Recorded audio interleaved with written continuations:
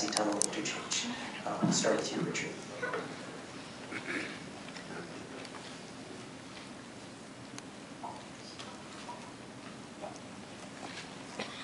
Thank you. I have said this with our media during this campaign, and I'm going to bring it back to the 2-cent a liter gas tax. And I would have voted in favor of it, in spite of the possible property tax part that might come in 2 years' time, and it will come to, for Richmond, an average household, $23 a year. And I recognize that I do not speak lightly of spending $1 of taxpayers' dollar.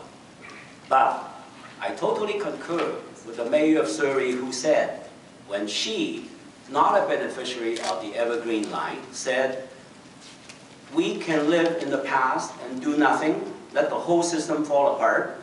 I want to move forward. This is about making sure that our kids and our grandkids have transportation choice.